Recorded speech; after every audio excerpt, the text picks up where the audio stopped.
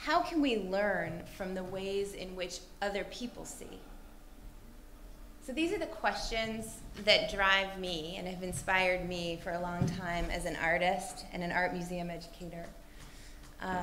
And they have big implications right now in healthcare at a time when medical misdiagnosis, thank you, is probably the #1 patient safety concern, and also the leading cause of malpractice claims. Something that I've learned a lot about misdiagnosis over the past 10 years, and one of the most interesting things I've learned is that there are many, many factors at stake in misdiagnosis, with systems factors being the lead cause. But on a cognitive level, misdiagnosis is very rarely due to faulty information, faulty knowledge. It's almost always due to faulty data gathering or faulty data synthesis. In my opinion, misdiagnosis is often not a case, it's not a case of not knowing, but of not seeing. This played out for me on a very personal level as a kid when my sister was misdiagnosed and spent her entire childhood diagnosed with things like bipolar and schizophrenia.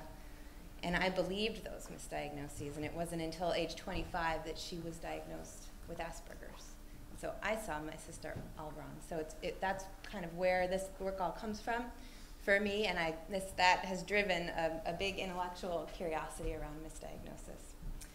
So I've explored these questions of what it means to see in my own art, and also themes about how we can recognize uncertainty and certainty on a visual, sensory, nonverbal level. And also, as I said, as a museum educator, so I got to spend over 10 years of my life talking to people about art in gallery settings, kids for a big part of it, as well as medical students and more clinical faculty as well. And that's kind of how I know everything I know about what it means to see. And I've learned a ton about the innate human capacities that we all have when it comes to making sense of our world. And so seeing, so the things I want to share with you that I think actually really matter to healthcare are what seeing is really about. So seeing is about looking, really looking at a patient before deferring to the information in the file or what you're supposed to know. So doctors are trained in narrative, and that's great, and that actually works most of the time. But sometimes what we see is different from what we expect to see, or what the narrative we expect. And we can actually learn this in art. And likewise, seeing is also about hearing and really listening to what somebody is trying to say when they might not quite have the words or the repertoire to express it, and really capturing that. And we can learn that in art as well. It's about suspending judgment and staying curious in the face of the unknown throughout the process of gathering and synthesizing data. And lastly, it's about leveraging the voices and viewpoints of people who are different from you as a resource, so that you can see the whole picture and see the things that you're due to your blind spots you might not even recognize. So when a doctor does that really well, that's an art. And that art is largely untaught, and it's also the beginning to real healing for a patient. In my opinion, that art is a skill set, and by the way, my opinion is not only shaped by experience, but also I'm a voracious reader of the arts education literature. And there are actually pretty direct roots to these skill set in arts education and arts interventions. So I think that there are sort of 4 skill sets at play here, and something that I call aesthetic attention. That's what I call this art of seeing. Attunement, like I said, really looking but also listening, so that ability to just tune in and take in information. Secondly, and really importantly, navigating uncertainty, being comfortable at the edge of the unknown when things are ambiguous, when things are vague, when you don't know. Navigating that ambiguous space with confidence and curiosity. Flexible thinking, being able to hold in the mind multiple possibilities or interpretations at the same time, and really entertaining them, again, back to suspending judgment, and just thinking across domains. And that also encompasses something that was spoken about earlier this morning, just the ability to translate into words, taking in nonverbal sensory data and being able to put it into verbal or numerical terms that other people understand and value. And then lastly, group communication. So we really can't see the big picture without everybody's perspective. And that is also an art and learned in art. So there's actually quite a big literature here around art viewing in medicine, more and more in medical humanities. This is getting integrated into curricula. There's also literature in the K-6 elementary education as well as museums on the impact of art viewing. One method in particular, which is called the visual thinking strategies method, which is kind of the major home run I have found in my experience, is what we're going to do today. And what we're going to talk about after the workshop-y part of this, we're going to talk about some of the research on this. But just quickly, visual thinking strategies, it's an arts-based method for group discussion. It's also a K-6 curriculum. I play with applying it in healthcare settings, but it's actually a sequenced curriculum, 3-year curriculum in elementary school education. Developed by 2 people, Abigail Hausen and Philip Yenawine. Hausen is a cognitive psychologist, a developmental psychologist who studies people's thought patterns in relationship to their level of exposure with art, what she calls aesthetic thinking. And Philip Yenawine, who was the director of education at the Museum of Modern Art in New York City for 10 years, and the 2 of them came together, and actually they just came out with a book literally last month. It hit the shelves about visual thinking strategies in elementary education. So this is the method that I've used at Harvard Medical School as well as a number of sites across the states, and what we're going to do right now. And for me, because visual thinking strategies actually comes out of cognitive science, and there's quite a bit of research around it, I think the other great opportunity with it is that it's highly replicable. And in fact, we have a group here from University College Cork Medical School, Bridget Mayer and, oh my goodness, I'm so sorry, Siobhan Murphy. And they've been engaged in a visual thinking strategies-based program for their nursing, medical, occupational therapy, and other schools of health at Cork, and are scaling it to over 500 students at this point. So there's some really interesting work going on applying this method. So now I'm going to stop talking about it, and we're just going to do it. So what we're going to do now is just look closely at some art together and talk about what we see. And then we're going to do this for about 25 minutes, and I'm going to ask Ronan to make sure that we keep an eye on the time. And then we're going to reflect on it a little bit, and I'll share some more of the research findings. So if you want to come closer, you're very welcome to. This is a work of art that has a lot of detail, so if you even at any point in our discussion need to come up and get even closer to the screens, you're welcome to at any time. But the only rules for our discussion are to try to describe what you see, to try to see as others see, and if you don't agree with something, to bring that into the conversation. Sometimes people, I run into this in medical settings, sometimes people get afraid to disagree because they're afraid it's not professional or something. Nobody's grading you on your agreeability. In fact, your differences are going to make the conversation better. And I invite everybody in the room to participate. I don't know if the kids are still in this room. They were here before, but kids are great at this. So we're just going to start by taking a quiet moment to look.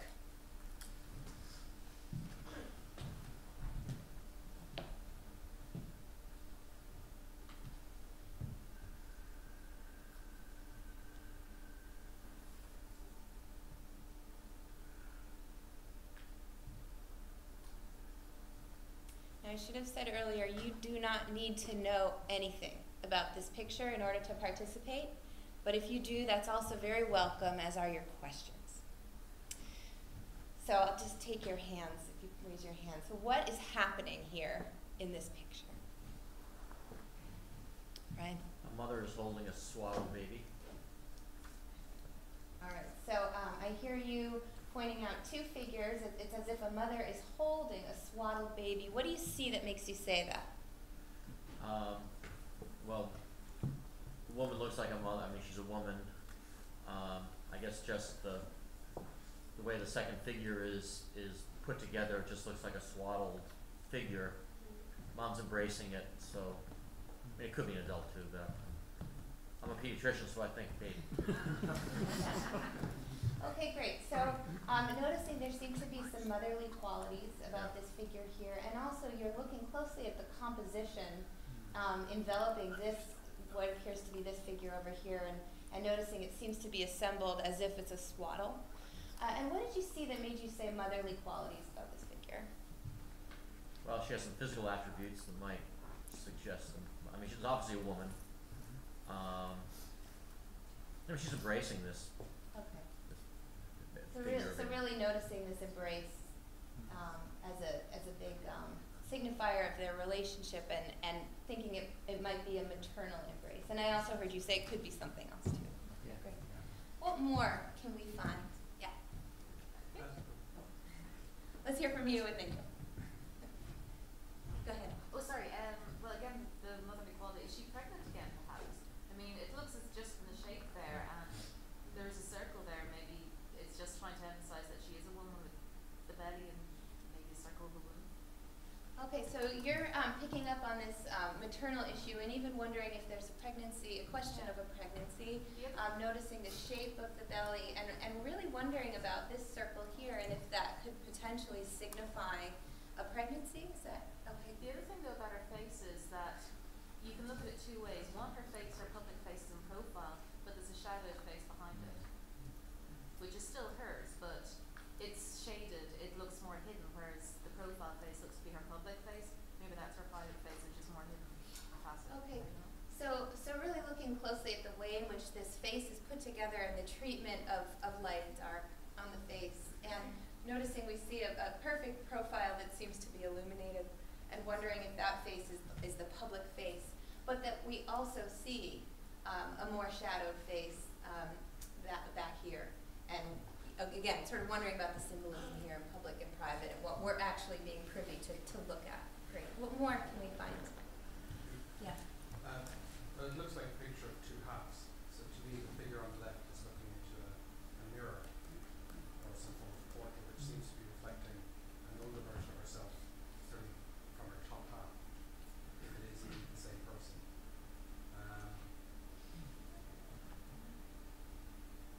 So whether it's a mirror or some kind of other type of reflection or doorway. Okay, Could you great. repeat that, Alexa? I didn't hear that. So bringing in the possibility that that this is a figure reflected in a mirror, and noticing a relationship between, in particular, the belly, what we see here, and what seems to be potentially reflected in a mirrored space here. And what was the other thing you said? Well, it's of two halves. There's a definite difference of color scheme between the two halves. Okay. There seems to be an older color scheme going on the top right. Okay, so wondering if this is a reflection, but the mirror is sort of telling a different tale about the person being reflected.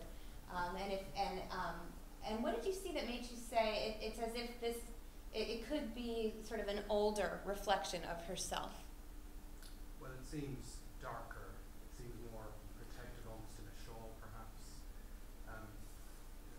You mentioned the kind of the hidden face on the left there. There's also a mirrored hidden face on the right side as well, which is darker.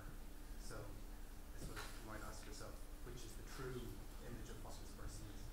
Okay, great. So seeing a couple motifs repeated, though some aspects changed, but the repetition signifying to you that it could be a reflection, perhaps predicting the future of this same person. Great. So going from the idea of a very young baby to the idea of the future and an old woman.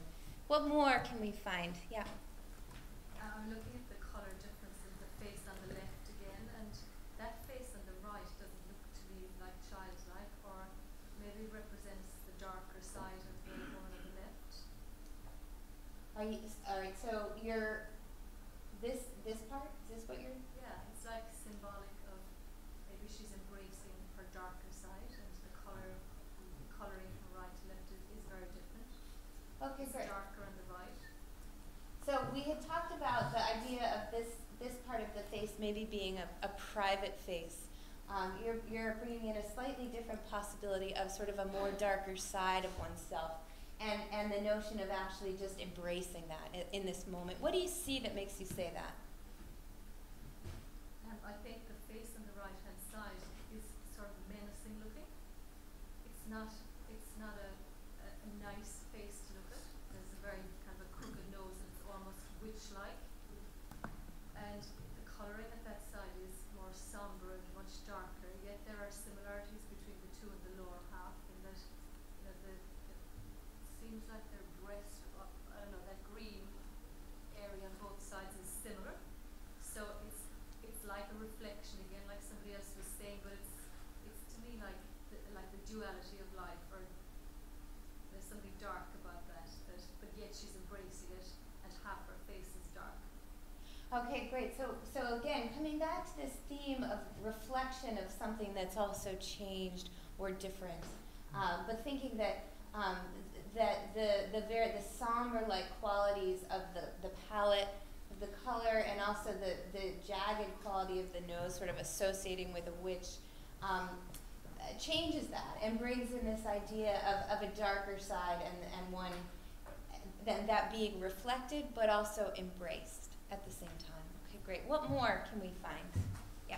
The face on the right, well, it looks like a mask from a masquerade ball. Okay, what do Sounds you... like it's, hiding something behind a mask. Okay. All right, great. So, so noticing that we've been talking a lot about this aspect of the face over here, and noticing a mask-like quality, and suggesting that maybe it's not that this person is seeing her whole self, but maybe in fact hiding an aspect of herself with a mask here. And what did you see that made you say mask-like, or masquerade ball? It just those images of kind of the Venetian masquerades from the 16th, 17th century. It just really reminds me of that image. Okay, great. One more can we find? Yeah. Just want to expand a little bit on what Jason had said here, because I first saw two different women, and then I picked up on the same thing he did about looking at a reflection. But if you move down below the face, and you spoke about the woman on the left being very pregnant-like with the womb being there at the bottom, and if you look at the reflection, I immediately saw, if we're talking about an aged version, that a faceless child, an older child with two little pieces of hair sticking up at the bottom, the circle there. Yeah, it sort of looks like a more of a child than just a womb. And then the other thing that struck me is that we keep talking about a woman looking into the future, whereas at some point I think maybe we're on the other side of the mirror and there's a woman looking at her younger self. So, because you can't really see what's on the other side of the mirror, but maybe that's what they're trying to show in this painting, that we are on the side that the woman's looking at. Okay, great. So I hear you really thinking through the positioning of the bodies and the reflections and sort of the logic of what would be where, and also bringing in this element of us, the viewers, and what's our stake in all of this. So first, just coming back to this pregnancy issue and the idea of reflection, and noticing that this shape here could sort of signify a faceless child. So were you saying that connected with the idea of a progression in time, or that was contradictory? Yep. Okay, so that connected to that, but then kind of wondering about how a reflection might logically work, and can we actually see what's in that mirror, or tell me again about what. So if I want to I'm make sure I'm hearing expanding you on right. the fact that is a woman, Yeah. an aged woman in the picture, and perhaps her child standing right in front of her, and they're looking at the pregnant woman. I see. Oh, I see. So wondering if the woman, if the person who's actually reflected in this mirror here is not this figure, but in fact somebody in the space of the viewer. Is that? I think that just made it a little confusing Okay. to me. But Sorry. I want to make sure I really get it.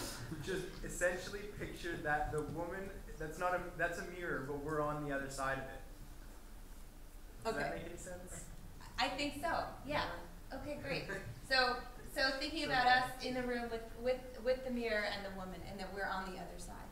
Okay, great. What more can we find? Yeah, I'm wondering, are there three? I mean, the one on the very left has nearly a halo around her head. It's very blonde haired. The hidden face is a second, and the pregnant belly is below that. So the maiden, the mother, and then the very elderly lady in the mirror. The girl. Is it three of them? Okay, so starting to see the possibility of, in fact, three women in this picture. First, starting with The maiden with a halo around it, Yep. virginal, pure. Progressing to the hidden face with the belly directly to that hidden face, and then the curve in the mirror. and then what in the middle? Yeah, no, see the hidden face? Yeah. What, no, just the left? No, the left again? Left. Yeah, that Oh, hidden here. face. Oh. And the belly's right below that hidden face. I And all see. the women attributes Okay. are right underneath that. So really parsing out coming back to the divisions here in this space and actually wondering if it's in fact two people, one behind the other. Great. What more can we find? Oh, let's hear from Alan and then go back to you. The one thing that I'm noticing is that if we're talking about a mirror or a looking glass, it looks like the woman on the left is actually reaching through it, because you can see the shading in the mid portion of that arm, and the shading changes from where the arm begins to where the arm ends, so it looks like she's actually reaching through the mirror. It's quite striking. Okay, great. So coming back to this big gesture, which we talked about right up front, but really looking closely at how the two and three dimensionality of it is depicted, and noticing that these details in here, the difference in shading sort of suggests that it could be as if the arm is reaching through and into the plane of the mirror.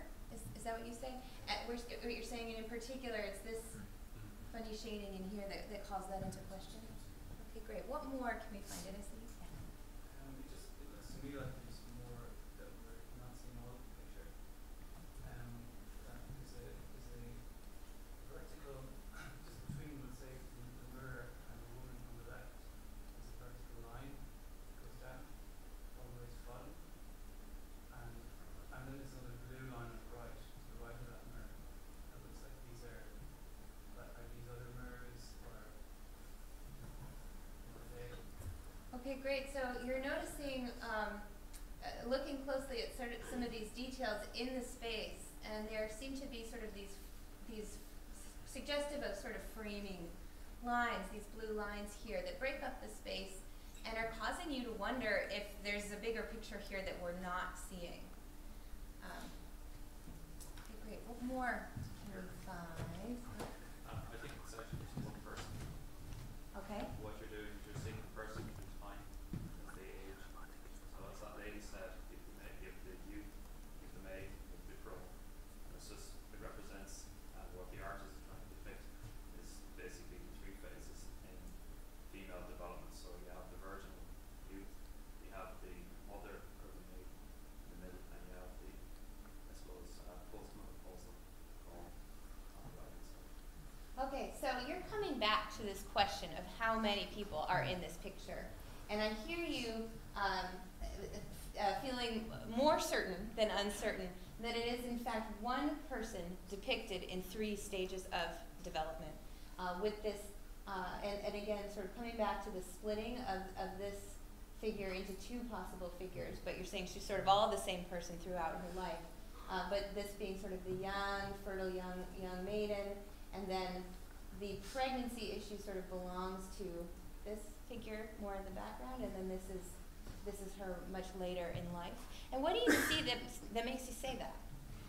Well, I think what it's trying to do is it's trying to basically, with the mirror, the mirror is sometimes is used as a metaphor for time, because it's basically a moment in time, and it's a device to perhaps link the 3 individuals together. While the first and the second individual, they're almost merged together. So it is a kind of linkage that shows the passage of time between the 3 individuals. Okay, great. So I hear you, and I also hear you really wondering about what the artist in particular was trying to convey in this picture, and speculating that this mirror could be like a device, an artistic device used to convey this idea of one person developing over time, and that could in fact be a reference to other artists using a similar device in that way. What more can we find? Yeah. I think it's a representation of body self-image. How a pregnant woman looks at herself. What you see on the left is what she really is, and what you see on the right is how she perceives how she is. Probably depression, pregnant-related blues, or on the left you'd see on the body you would actually see black stripes on the body on the left image, and the green would be the indicator of the pregnancy, and she sees the pregnancy in the body, and she sees the impact of it as the blue. It's very the blue, as in I'm thinking blue as depression and how she sees herself. It's just person, body self-image. Okay, great. So we've played with a lot of ideas around this notion of reflection. You're bringing in another one of the idea of reflection of self-image, and in particular during pregnancy, and sort of a woman's psyche and perception during that charged time. And you're also pointing out, you're noticing some contradiction, especially in the belly area here, this white area that simply does not show up in this mirror area, but yet we have this green, or is it this blue that you're? Say the green here on the left, Yeah. it's just in the womb. It's just here and not here. So the green is a sign of pregnancy. She sees the pregnancy in her body, nothing else. Okay, so it's designating her focal point. And then I also heard you bringing in some color symbolism, that just the blue in the mirror might symbolize her blues. I think it looks very much like Scream, Monk, the Scream by Monk. And what do you see that makes you say that it reminds you of Monk's Scream, that section? It's the color pattern. It's just it kind of goes, it has lots of depth to it. It's very dark. It kind of goes into, blue is a very kind of spectrum color. It's like it can go into lots of, there are different tones of blue there, if you can see. It's like, and I just see, I suppose, pregnancy blues. That's the only thing which I thought when I saw that. Okay, great. So noticing the palette within this shape is very blue and also very dark and more somber, and even calls to mind Monk's Scream and that sort of raw emotion in that piece. So yeah, just bringing it, sort of thinking about the possible narrative here and what is going on, and bringing in this idea of a woman interacting with herself and her pregnant state, emotional state in this mirror. What more can we find? Yeah. Well, I'm with this guy. That's exactly what I saw from the beginning, is this blue depression. The bit I can't figure is what's that green thing on her head and going down? Here. Yes. Okay, so really wondering about that. That's a great question. What is that thing? What do you guys think? Any thoughts on that? Yeah. I was thinking the same about depression.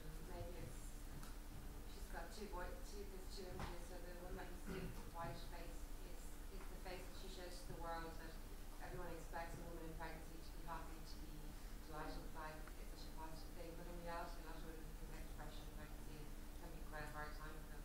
So maybe the best thing in the mirror is her how she's really feeling in pregnancy. She's not very happy. She's feeling like in her brain. That's where all these thoughts are coming from. Depressed brain and pregnancy maybe. Okay, great. So I'm hearing a lot of agreement from you and others in the room as well, as this theme of depression and postpartum or pregnancy depression.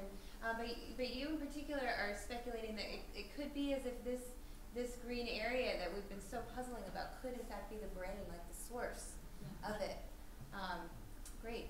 Any other thoughts? She got a temperature and she's cooling her brow and she's being comforted by the woman on the left. Okay, so another possibility could be that that is sort of like a cooling, like an ice pack that she's, so it could bring in sort of the element of taking care of herself, trying to cool herself down. What do you see that makes you say that? Well, the arm around her could be the other person sort of comforting her because she's sick. Okay, great. So coming back to this arm, which we've thought about so many times, but bringing in the idea that it could be a comforting and a caring for someone who's unwell. Okay, great. What more can we find? Yeah. I agree with the comments about the pregnancy and the dark feeling. I just have to wonder about the possibly it's a bit like a green shoot, and she's getting the idea that the pregnancy, the new growth, is taking over her body and maybe entwining her. And in particular, it's this that you're looking at? Okay, so another idea that it could be like a green shoot. And what do you see that makes you say that? Well, it seems to be linked with the green stripes that we mentioned further down below. Okay, so noticing a relationship Looks between. like a leaf on the end of the Uh-huh. And I heard you say it's as if it's taking over her body. What did you see that made you say that? Well, I think the shrubs that are sort of wrapping her, and she seems enclosed and entrapped inside the mirror. Okay. Okay, great. So, and kind of coming back to what Brian was saying about the quality of swaddling, that wrapped quality, the way in which her figure is interlocked by these shapes, sort of emphasizes this idea of, you know, if something's growing in there, just being completely taken over and trapped. Okay. What more can we find? Yeah. You, and then you. I can't work out the black and the red stripes in the middle. It almost like it's coming from the figure on the left hand side, and it almost looks like sort of a disemboweling, or it looks very dark and very unpleasant, and yet can't make any sense of it. And excuse me? Can't make any sense of it. Okay. Can't see what it was Okay, to do. great. So we have another sort of abstract blob that we're wondering what on earth is that thing and what is going on with it. You're pointing out this dark striped, black and red striped area that also seems to. Now, what did you say that made you? What did you see that makes you say it seems to emerge from this side, and it also has a disemboweling, almost a violent quality? What do you see that makes you say that? Well, it's just like her looks like her chest and tummy looks like it's open. You could, it's dark, On this black side? On this side? Yeah, just her on the left, her chest and tummy looks black with these coils, this circular red stripes, and then it's as if they're emerging from her tummy and going across to the other figure, to the other side. Okay. Okay, it's great. very dark and violent and unpleasant. And what do you see that makes you say violent? I think the red. Okay. Deep red. Okay, great. So lots more on color symbolism here, but noticing that this seems to begin from this open chest and tummy area and emanate this way, and could have a violent or, as you said, disemboweling or cutting quality. What more can we find? Let's hear from you, and then. To me, it looks as though the yellow face on the left is indeed another person, but that person is actually holding the mirror. So it's holding up that mirror to show her. Are you coming back to this? Yeah, the left-hand side with the yellow face, the shadow face. Yeah, that to me is another person that's showing the woman the mirror.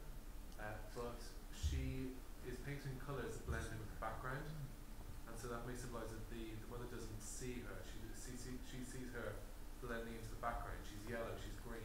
It's the same colour as the wall. Okay. And so she's not seeing anything else other than her own perception in that mirror. She's not seeing the rest of the world, just herself and her negative perception of herself. Okay, great. So coming back to this idea of sort of the limited perception one has when they're depressed, and the sort of the loss of the big picture and other people who might be there to support them. And you're noticing a relationship. Here you're noticing a color relationship between this face and the pattern on the wall, almost indicating as if that person is not there. They're just part of the background, and they don't matter to this figure who's so intently looking at these other qualities in the mirror. Is that right?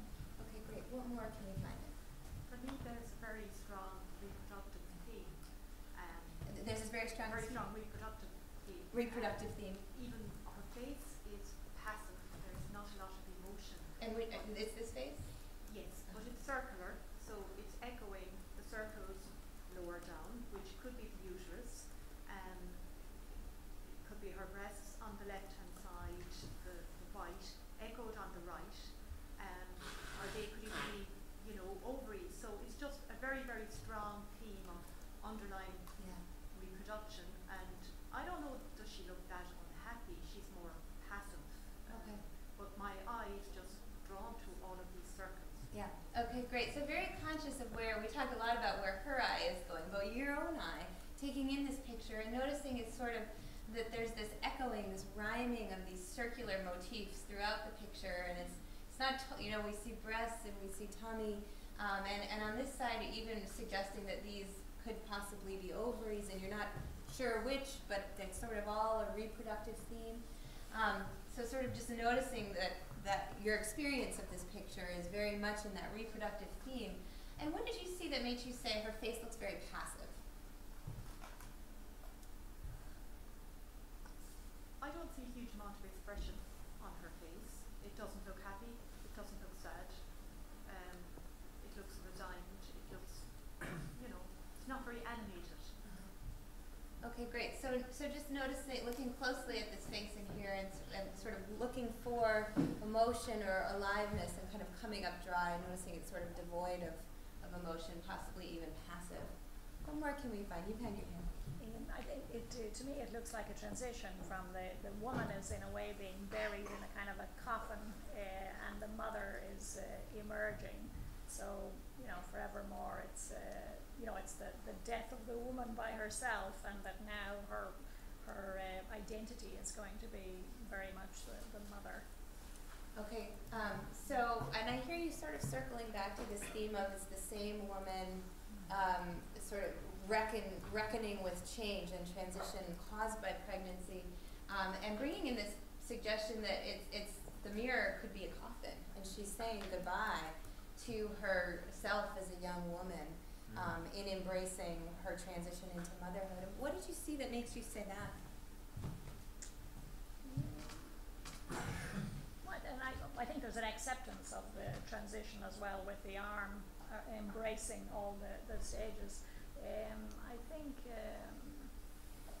I don't know, something about I just looked at the shape of the figure in the supposed mirror, and after all the discussion, I just thought it could also be it's a little the shape of a coffin being enclosed. Some coffin-like quality here. Okay, great. We'll take just a couple more comments, but Ronan, how's our time? That's here.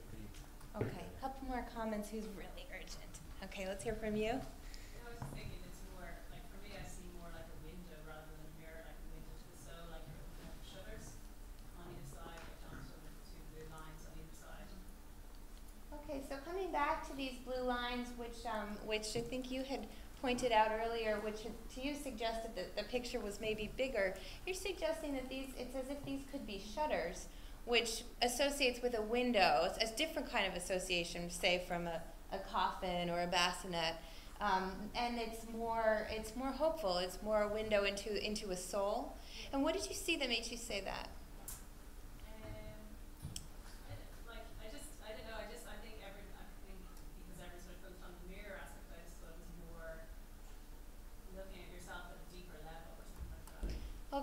Okay, so looking at oneself on a deeper level, but that these small details that we had touched on earlier sort of seem to change the whole quality of the mood.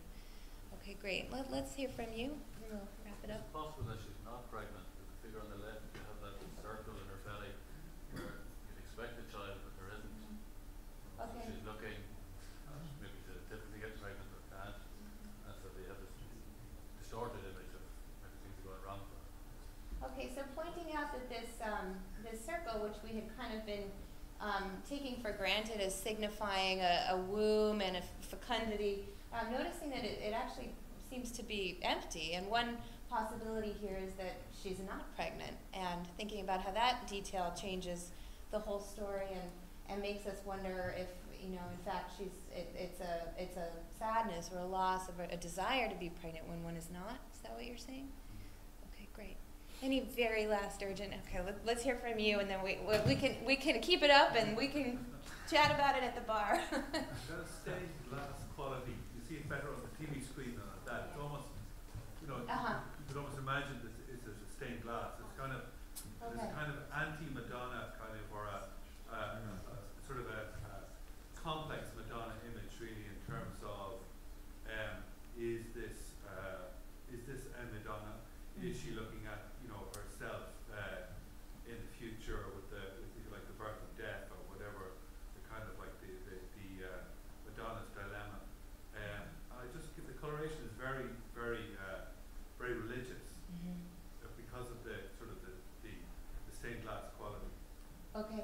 Okay, great. So noticing a potential reference to stained glass or association with stained glass, And what did you see? I heard you talking about the color, but what did you see that made you say that the stained You glass? can see it better on this screen Yeah. here. because Okay. And so it appears yeah, on the screen. it has a translucency. Yeah. It also, the gaze is into the middle distance. Not, Yeah. So there's almost an iconic rather than a personal kind of imagery here. I see. Okay. Okay. Great. So, so that stained glass quality sort of calls to mind the potential of a Madonna figure, which again sort of changes everything from, it sort of depersonalizes it and makes it more of a spiritual story, or an icon, or a symbol of an experience. Okay, great. Well, this was a very, very rich discussion. Thank you all so much. How much time do we have left, Ronan? You were going to do an hour, and you've done 45. Okay, perfect. All right, so I do have some research to share with you on the impact of these kinds of interventions over time. So we do have time to get to that. But first, I just want to hear some reflections from you about what that was like, your experience as learners, and also any questions that you might have. Yes? I mean, the first thing I thought when I saw it, I just got this, it's like a tightening behind my eyes, this sort of resistance, because it was just too much going on, and I couldn't understand it. Yes. And yet I couldn't get it to kind of yield to me until I heard other people in the room saying, that's what it is. And then of course it all made sense, but it kind of reminded me how I quite often look at art, which is, walking around the gallery, next one, and so it was really interesting. Yeah. But I think I would have struggled, no matter how much time I had to spend with that on my own. I mean, we just spent a good 35 minutes looking at that together. Yeah. And isn't that interesting how you only feel like you begin to know? Yeah. And the questions are just beginning to form. But I'm curious to hear, so that your comment, Ronan, is reminding me how one of the ways in which works of art are kind of like people is they make, sometimes they enchant us and they draw us in, and sometimes they're difficult and they cause an aversion. And for you, it sounds like it's just sort of like more on the aversion side of things, sort of like just too much going on and kind of loud and overwhelming, and you wouldn't have looked twice. But it was actually through the voices of other people's observations that helped you scaffold in and get interested, and then that changed for you over time.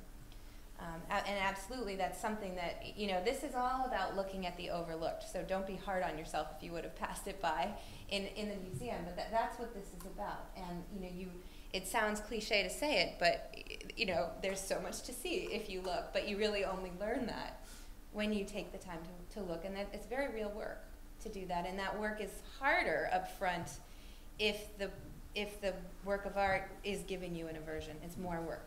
Just like it's more work if it's a difficult patient who's locked up or being difficult than somebody who's very open. And the thing I always think about with that is, imagine if this painting were a more enchanting painting, we're asking you for painkillers. Like, would you treat them the same way? So that's one connection that sometimes comes up with medical students. But absolutely, that aversion quality, and sometimes I actually select works of art for that quality, because it's a productive one. Other thoughts about what it felt like? Yes? I just found myself getting a bit impatient with all the interpretations and thinking, I should just When we get the answer! Did anybody else have that? Yeah. Okay. So, it's interesting to me, did you have a specific question? So one of the things about works of art is there are many, many things to be found and said and known about a work of art. There's no one right answer. That said, there certainly are facts. I'm curious, and actually your questions, I said right up front, your questions are very welcome and fair game. So how come you didn't ask questions? Because I Googled it. You Googled it. I should have told you all to put your devices down. Well, so that's a great point about this work. And the reality is it can feel extremely dissatisfying. It can get tiresome and feel dissatisfying particularly because it is so different from how we typically, engage learners and, seek our own knowledge. And in my opinion, that dissatisfaction is a very productive one, especially when you get into the territory of errors. So you know, this is Picasso. It's Girl Before a Mirror. It's 1932. But I don't accept that that's what this picture is about. You know, I think that there's a lot more to be said and found. And actually, some of your questions that you had are very researchable questions. You know, who is this woman? Is it her twice, or is it, you know, was there pregnancy going on in her life? Those are things you could actually research and engage students in researching. But does anybody know what the most commonly missed fracture in the emergency medicine is? Vertebral fracture. The one you didn't look for. It's the second one. It's the second one, and that is referred to as search. I knew someone was going to ask the right answer there. Search satisficing error, which is the human tendency to call off a search once you find something. And so that's one of, you know, these are some of the most common types of cognitive errors that can happen in a state of search. Now, our desire to search and find out, like, that's a good thing. That's what drives innovation. That's what drives ambition. So I'm not saying you shouldn't have that desire, but it's the poor management of that quality which can lead to error. So in my opinion, just because this is such a dissatisfying experience, you can leverage a very productive conversation with medical students and medical learners about how they handle their desire to search and know, and translate their curiosity into actual questions. Let's see. I'm sorry, my buttons mixed up here. One of the other big takeaways I wanted to share with you is this idea of how we look. So artists have trained their eyes to be separate from their judgment, and that difference between, you know, describing what you see versus giving it a judgment or a name also has great potential for managing errors. And we look, artists have trained their eyes to be split in that way. We look differently at things when we think we understand them and when we don't think we understand them. When we look at something and go, what is that?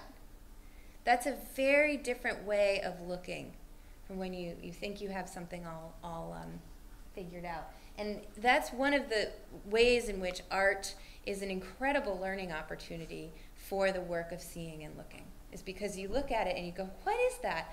But it's like a safe situation where nobody's hurting or suffering or dying. It's art. It's a joyful thing. It's interesting, as opposed to stressful. So, you know, that's sort of the core piece of the concept of my work, is that art offers the psychological safety to practice these skills that you simply can't in the clinic or in the classroom, where there are real bottom lines and, you know, people are in a different space in their heads. Any other thoughts or reflections? I have a question. I don't know if you can answer it, Alexa, but in the context of this whole discussion about the changing face of medicine and versus futuristic projections, why do you think these exercises will be more important going forward? And what does it teach us? And, you know, for me, it's about being better in search. And, you know, patients and care providers alike are only going to be bombarded with more information and more data to sift through.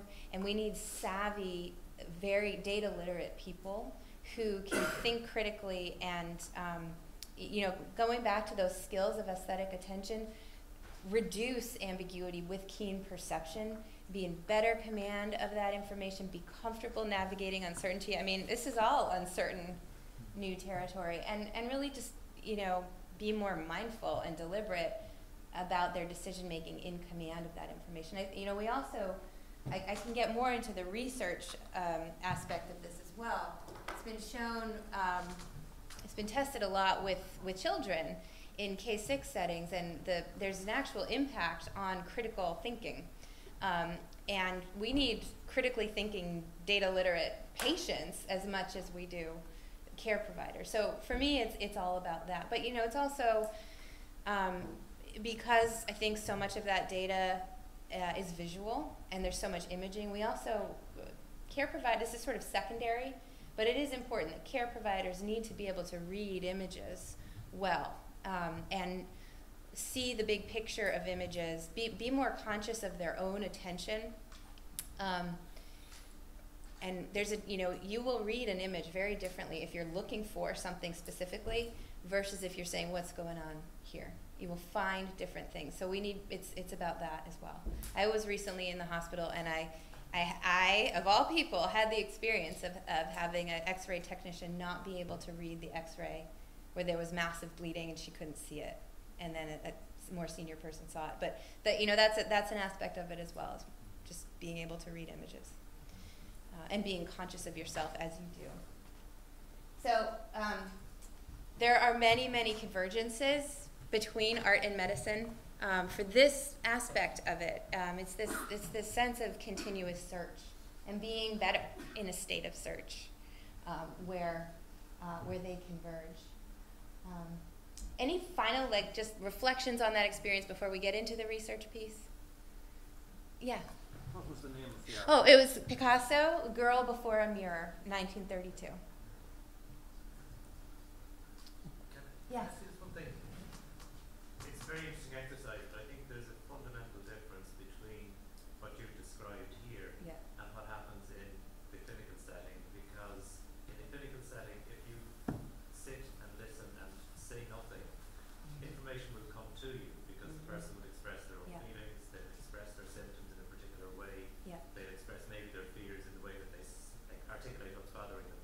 Whereas what you described is a much more one-directional activity. You're only looking at it. It's almost like veterinary medicine. There is going to be nothing coming from I'll go find a vet's conference. I wonder to what extent can you do this, for instance, with music? Can you ask a person to listen to a piece of music? Absolutely, yes. There's nuances in it. Yeah, well, and that's a great point. There are many differences, and another major one is that there isn't the time in the clinic, really. I mean, that's in my opinion the biggest cause of the system's errors. Is there's a lot of pressure, but yes, the patient is communicating back to you in a way that a work of art is communicating visually, so it's developing a heightened sensitivity to how that happens non-verbally, and developing the skill of translation. But yeah, that's a major difference as well. And certainly, I mean, I think it all depends on what the goal of the educational activity is, but you could play around with other kinds of other kinds of art or visual or different kinds of media in different ways. I mean, we are living in an age where information is coming at us left, right, and centre. I think naturally our attention spans are getting shorter and shorter and shorter. So even as an exercise to increase attention span. So and it's just as an exercise, as a thought exercise within a group, to remind you how much you can see, and also the power of the multiple perspectives as well. So, I just wanted to say a very brief thing. The University of Limerick has actually started a humanities and medicine. It's a part of the curriculum in year 3. I'm not sure if you've done it already, but everyone has to partake in it, and I have to say I found it a very enjoyable experience, first of all. But second of all, I think we could all agree that you can see there are certain skills that you can develop through this process, but it's also done in medical school is normally a very high pressure environment, and it actually gives students a chance to kind of step back. It's not an examinable subject in terms of an exam at the end of the year, but students do have to produce something, whether it be a work of art or a written piece, some form of the humanities being produced in medicine. Some students are producing very short clips that they later put on YouTube of, it can be anything. The sky is really the limit with it, but I found it a very enjoyable process, and I do think the added benefit is that you are developing your skills. I can't say yet if it's benefited me since I started working as an intern, but I do think down the line it will. Ronan just brought up the point as we were discussing here. This is really an exercise in mindfulness and focus, which it really has is. its own. I can't lead with that because it sounds too woo-woo, but it's true. I mean, it's slowing down, taking the unknown, and be more deliberate, really, in your thinking, and more aware of how your attention is being influenced, which is so, I mean, you're talking about the attention economy and that the valuable resource of our attention, and just being more conscious of where it's going and why. And, you know, this is what Abigail Housing calls aesthetic thought. And aesthetic thought is equally aesthetic thought, aesthetic thinking. It's equal parts thought and emotion, you know, and those are the two essences of being human, and they're completely intertwined and completely influential as to where we look and how we decide to take notice of something as different or weird or not. And so developing consciousness around that is extremely important and a big opportunity here. Yes? Can I just add, Alexa, thank you very much. That's absolutely wonderful. That we in UCC have found that the medical students very, very much appreciated the VTS program. They found, as it's already been commented, that you know, as medical students, we're telling them what to learn. It's all very prescriptive. That it was one opportunity in the week to sit back and to reflect. Yeah. And it's third-year medical students who are just starting on the boards. Yeah. And so it helped them with their reflective blogs. And I think, you know, it's transferable from writing to art. Anything that helps students sit back, look at the big picture, and just respect other people's opinions as well, you know. And I think third year is a great time to do it, because at that stage they know that there's all of this skills-based stuff that they have to do, and nobody's teaching them. It's hard. I've done a lot with first-year students when they have these very strong expectations that are not in reality about what clinical practice is going to be like, and they get very angry, you know, that they expect certainty and they expect it now, and that is not the reality in the clinic. And we actually use this as a way to help them come to terms with that.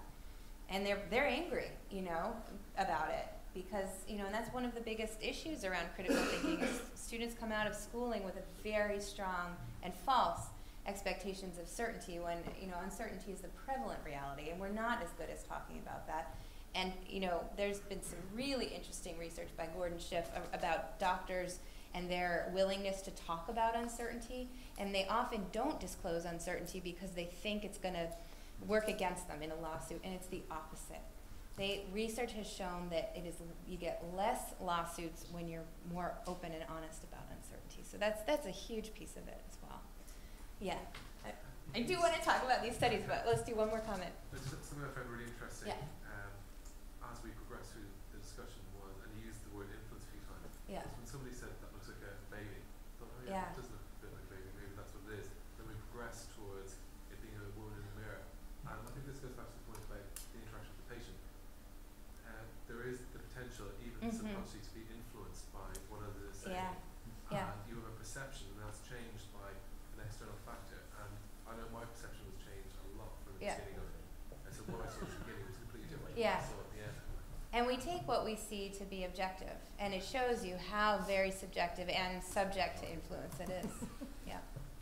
Okay, so I'm gonna go quickly here to wrap up. So as I know I don't want to take up too much more time, but I just want to tell you briefly about. So there's been quite a lot of research on VTS impact on elementary age level as well as in the medical humanities, especially on critical thinking and language skills. I'm not going to have the opportunity right now to go into this deeply. By the way, I'm going to have my email address on the last slide here, and I'm happy to email you all any of these studies, talk more about it. What I do want to focus on is two recent studies in the medical education literature. First, the study by Craig Klugman and a group at San Antonio School of Health Professions, where they showed that students who went through a 4-session VTS-based intervention, not only did they improved in their ability to take more time to look at both art and clinical images, but their tolerance of ambiguity, their sort of attitude towards ambiguity improved as well as their outlook on healthcare and communication within teams. This is the, oh, sorry, I lost a slide here, but this is the research outcomes from the class I've been involved with at Harvard Medical School for the last 10 years. In 2008, we published these results in General Journal of Internal Medicine, and it was a double-blind, scientifically sound test where we had 24 students enrolled in a 10-session class that was based on this work, as well as doing a similar methodology on clinical images, where the diagnosis was not known, but it was just about looking at those images. And then we were able to do a double-blinded pre- and post-test with other students who had tried to enroll in the class but didn't get into it. And we found that the students who took the class, who attended 7 sessions or more, they made far more observations, almost 40% more observations on clinical images as well as arts images. They simply saw more and noted more. They also significantly increased in their usage of evidence to back up their interpretations. So they began to differentiate that observation, fact, is separate from inference. That's like a pretty basic thing about observation, but not everybody, it's tough to learn, and nobody's explicitly teaching it. We also saw some very interesting changes in their language, and they began to use terms learned in art, like shadow, contour, shading, in their descriptions of the clinical imagery. So their actual descriptions of the clinical imagery got more precise and more robust with this language. So that was an interesting transfer. And this is some information about training the eye. These are some of the awesome people I've had the opportunity to collaborate with and learn from over the years.